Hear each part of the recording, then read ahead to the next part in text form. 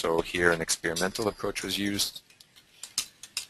The 10th field would be the cost-benefit analysis. So this was able to do a cost-benefit analysis. The results were that it cost $667 per beneficiary to run this project.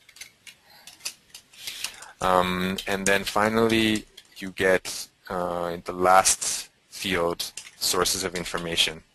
So you get a number of different links to how this information was sourced. So you can click on either of those links to go and find more detailed information and studies on this project.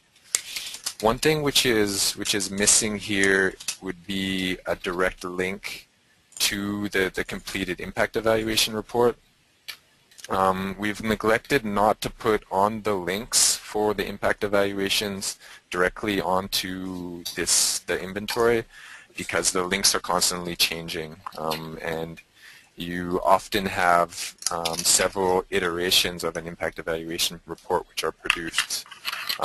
So if you do want to see the completed impact evaluation report, please get in touch with us or in touch with the managers of the inventory, or even just do an online search to see if you can find the report online.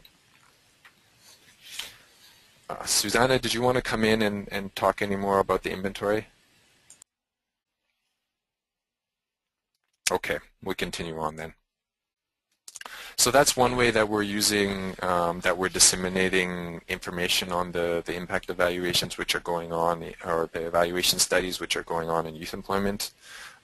This is not an initiative that we do alone, but something that we partner on with the ILO, the International Labour Organization, with the IDB, the World Bank, the German Ministry for Economic Cooperation. So there's a number of different partners which are involved in uploading and constantly improving the information which is on the inventory. The second, pop my screen up big again here. The second tool which we're using to disseminate information is the Yen Marketplace. This is a very new initiative by Yen, something which has only been online and operational for the past couple of weeks. So I won't give you a demo of how it works at this point. What's interesting, I think, for this webinar is the working group section. So we've set up a working group on evaluation where we are sharing a number of different resources on impact evaluation. So I would encourage the members of this, or the people watching this webinar, to sign up for the marketplace and look what's going on. In addition to the evaluation work, I think the very interesting part of this is the trading center. And on the trading center, you have access to a number of different funding, training, coaching, expertise, materials, and opportunities, which is constantly being updated, and whose target is basically youth organizations and young entrepreneurs. So would encourage to take a look at and sign up for what's going on the marketplace.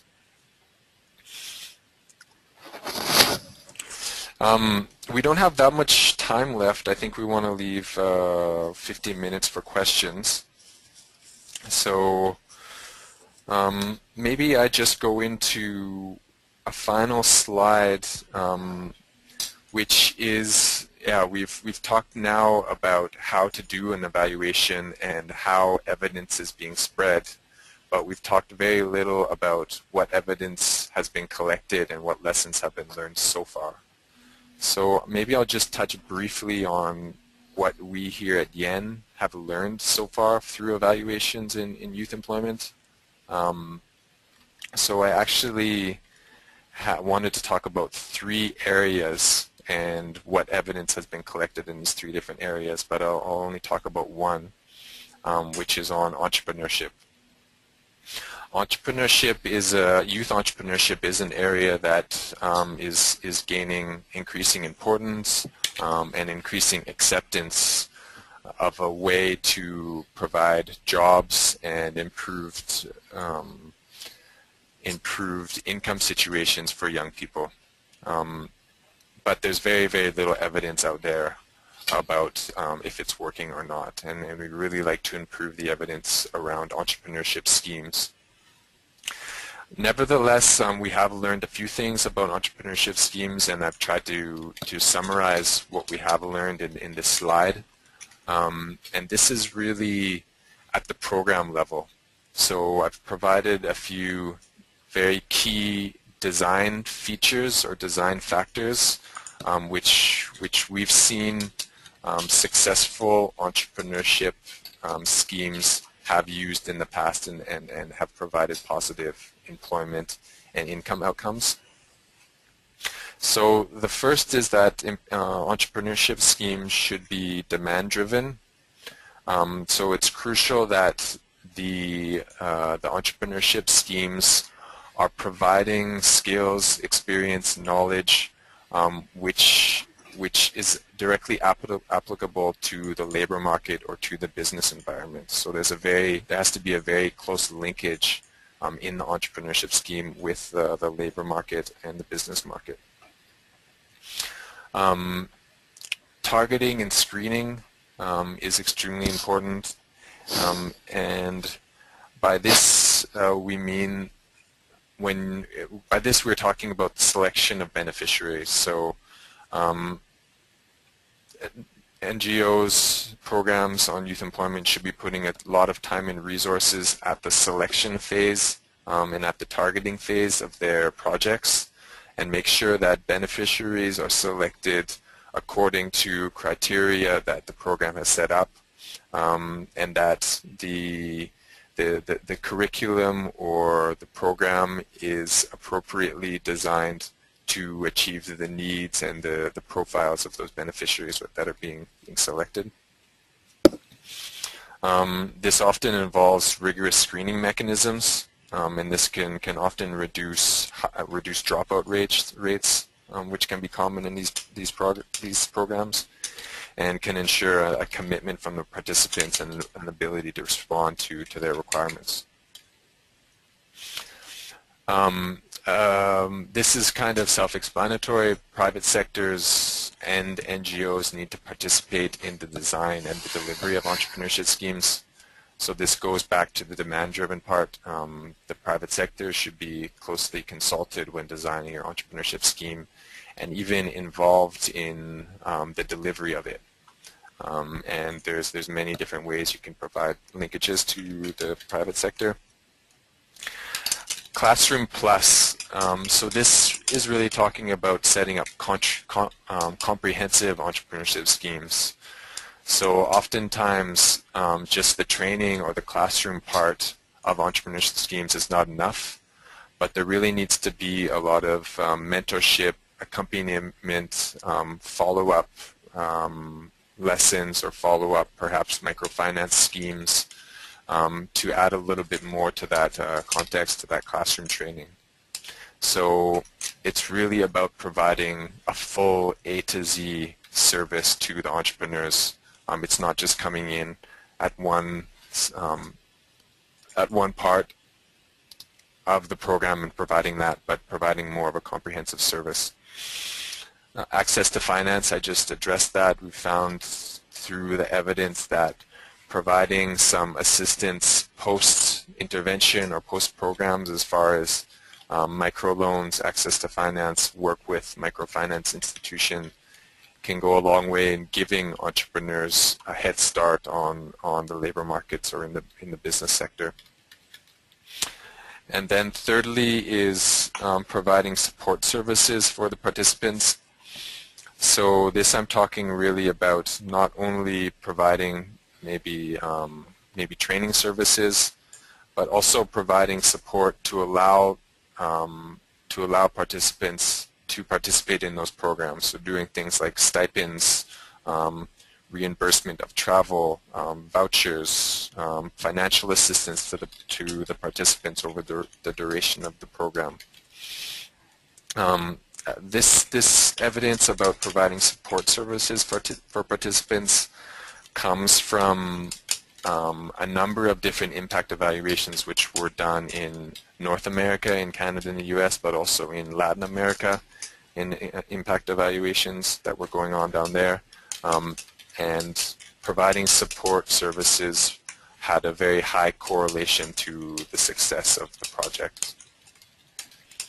So that's the sixth and the final key design factor that we've learned through impact evaluation. Time is running out, so I'm going to skip this last slide and go directly to the last slide, which is just some further information about YEN and how you can keep in contact with us. We can also provide personal email addresses at the end, but there's the general email address for the Youth Employment Network at ILO.org. And I think that should be it from me. Susanna, do you want to take back over the mic and get some questions? Thank you, Drew. There are 3 questions that have been raised. One question was raised, in fact, before the webinar. It was sent by through the marketplace. So it refers basically to the evaluation fund and the selection criteria for those resources. So maybe Drew, you can start with explaining a little bit or reiterating a little bit on that. And then we can jump to 2 more questions we have from Sean Kennedy and Sarah Bell. So Drew, just shortly, and I'll come back to the other questions. Yeah, this is now we're in the 2nd year of the evaluation fund. The first year, last year, it was 2010, 2011. We worked in sub-Saharan Africa. So yeah, the basic criteria there was to be operating a youth employment project in sub-Saharan Africa. In the 2nd year, which is we're now in 2011, 2012, where we changed the region to the Middle East and North Africa. So we're working, as I was saying, with 11 organizations in the Middle East and North Africa. Each year we do a request for applications, and we do a competitive selection of the organizations or projects which will receive the assistance from us. We're not positive yet whether we're going to do another request for applications this year or in 2013. We're still kind of discussing with our stakeholders what will be the approach. But the selection criteria that we've used in the past is quite simple. You need to be a youth employment organization, and it can be from government, from civil society, from multilateral institutions, or from the private sector. Which is working on, which is a youth service organization, so you should be working with youth, and you should have a commitment to 3 different things. So the first one obviously is monitoring and evaluation, and a commitment to improve and get better on what you're already doing in the area. The second is a commitment to expanding what you're doing, so reaching some type of scale with your services which you're implementing. And the third is basically your experience on monitoring and evaluation. So we want to work with organizations which already have some experience on M&E and which are already doing some work in that area. So yeah, the criteria is quite basic. And when we do another request for applications, the materials will be available quite openly. Okay, thank you, Drew. So this question was posed by Oshani Watoyin from Nigeria. The organization is Nature Cares. And now we can jump to Sean Kennedy.